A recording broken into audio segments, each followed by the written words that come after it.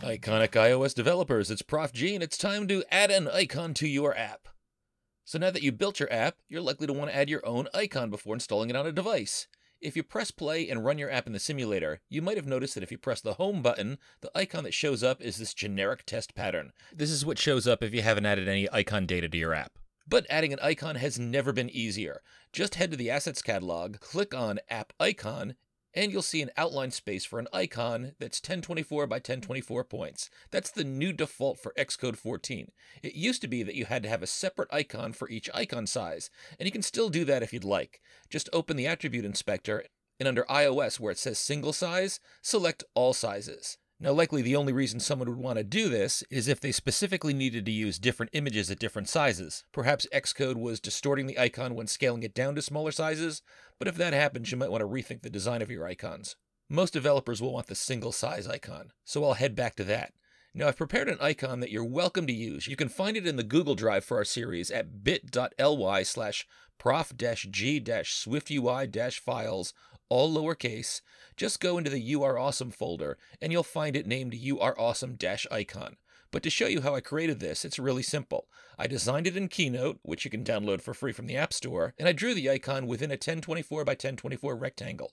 Now, even though I set the size, and you can see it over here on the right, for some reason, when I highlight the icon and I copy it to the clipboard, it's actually larger than 1024 by 1024.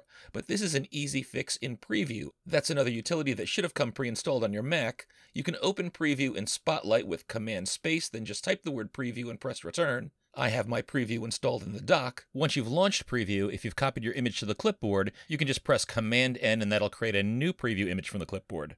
Now, if I go to the Tools menu and select Adjust Size, I can see the size is not 1024 by 1024. And if I try to use an icon that's not that size, Xcode will display a warning, and at least in the current version of Xcode that I'm using as I record this tutorial, it will not resize to 1024 by 1024. But to fix this, just click off Scale Proportionally so that you can make sure that both sides are exactly 1024, and then enter 1024 by 1024 as your width and height. Make sure that you have pixels selected. I have Resample Image selected as well. Then click OK. The image resizes, and I'm going to save this to my desktop. I'll just give it the name You Are Awesome-icon.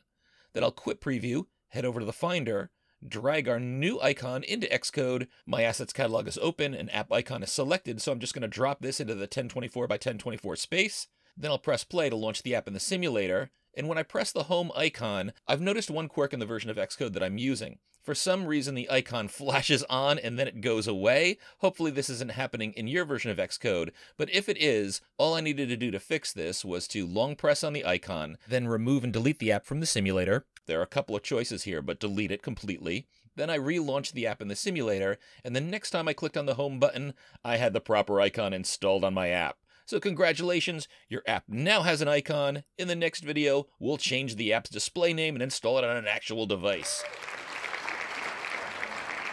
Keep hacking!